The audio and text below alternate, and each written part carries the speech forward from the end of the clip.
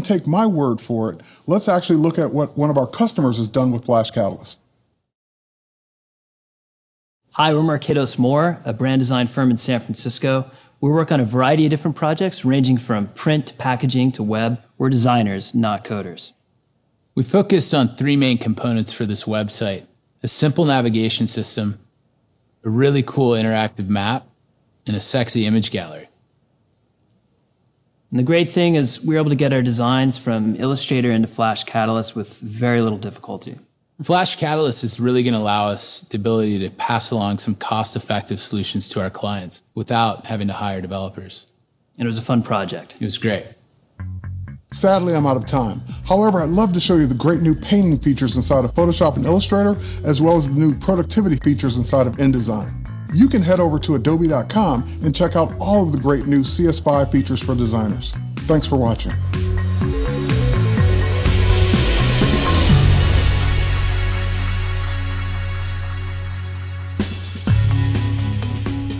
As a video editor, or motion graphics designer, or visual effects artist, you need to deliver your content to a growing number of screens, from broadcast television to the silver screen to mobile and web devices. And you'll do this in the context of tighter production schedules and, as always, shrinking budgets. With CS5, you get blazing fast speed and efficiency thanks to an all-new Mercury playback engine. You get 64-bit native processing.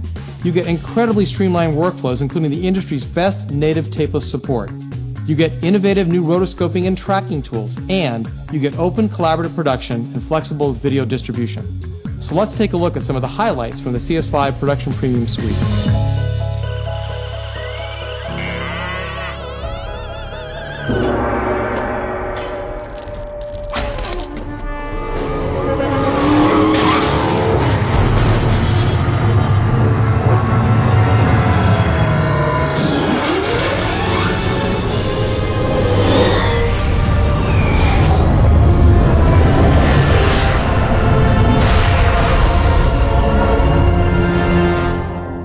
Hello, my friends.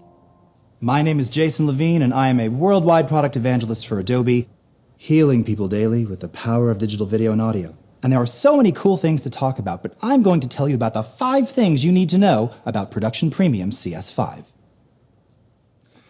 So the first thing I want to talk to you about is the Adobe Mercury Playback and Render Engine. Mercury because it's lightning fast, Mercury because it's fluid, and it will completely change the way you work inside of Premiere Pro, offering you breakthrough performance in your HD production workflow.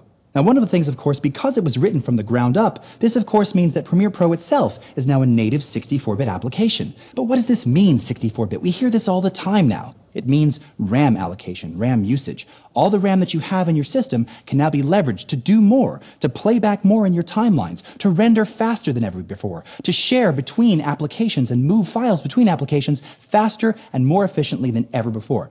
And if you've got an NVIDIA GPU-accelerated card, we can now leverage GPU-accelerated effects inside of Premiere Pro CS5. Things like Gaussian blur, things like 32-bit fast color corrector, things like the Ultra Keyer can all run. Throw them on your clips. Playback doesn't stop. So whether you're working with Red R3D, ABC Intra 100 megabit, Sony XDCam HD 50, or DPX files, or even DSLR formats from your Nikon or Canon cameras, these can all run together natively in the same timeline. This performance will knock you out!